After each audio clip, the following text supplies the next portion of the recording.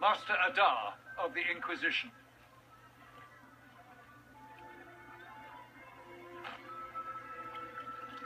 A pleasure, sir. We so rarely have a chance to meet anyone new. It is always the same crowd at these parties. So you must be a guest of Madame de Fer, or are you here for Duc Bastien? Are you here on business? I have heard the most curious tales of you. I cannot imagine half of them are true. What have you heard about me? Some say that when the veil opened, Andraste herself delivered you from the Fate. I'm not familiar with that name. I was invited here by First Enchanter Vivienne. Madame de Fer is a fond nickname the court has given Lady Vivienne. I've heard she finds it amusing. I've heard very little about Duc Bastien. He hasn't been seen much at court lately.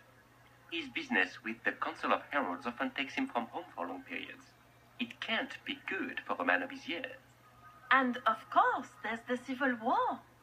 Bastien probably wishes to distance himself from the actions of his one-time son-in-law. Tearing up the tails in a foolish bid for power? It will end in disgrace for Gaspard. Everyone knows it. Everything you've heard? Completely true. Better and better. The Inquisition should attend more of these parties. The Inquisition. What a lot of pig shit. Washed up sisters and crazed seekers. No one can take them seriously. Everyone knows it's just an excuse for a bunch of political outcasts to grab power. That's not true. I'm just searching for Divine Justinia's killer. Of course you are. I'm sure your army is out scouring the hills for her murderer as we speak. We know what your Inquisition truly is. If you were a man of honor, you'd step outside and answer the charges. My dear Marquis, how unkind of you to use such language in my house to my guests.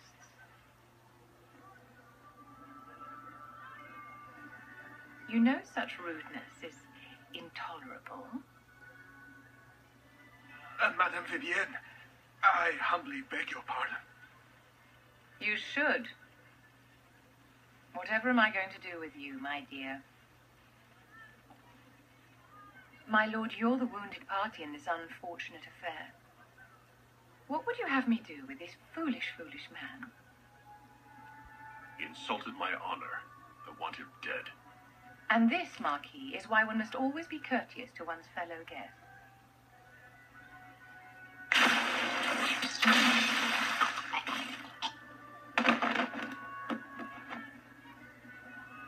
Someone be a dear and clean this mess up. We can't have him cluttering up the dance floor. I'm delighted you could attend this little gathering. I've so wanted to meet you.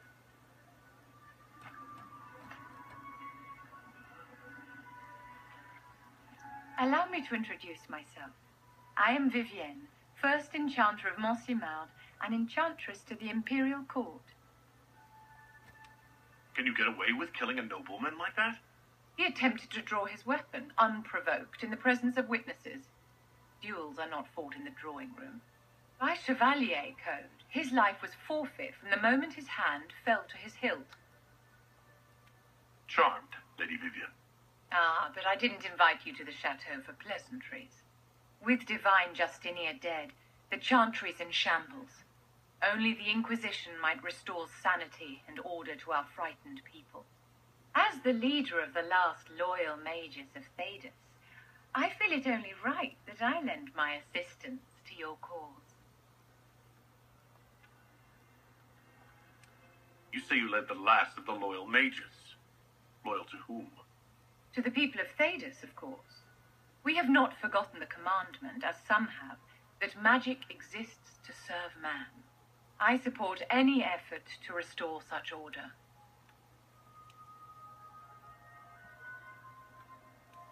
What's in this for you? The same thing anyone gets by fighting this chaos. The chance to meet my enemy, to decide my fate. I won't wait quietly for destruction.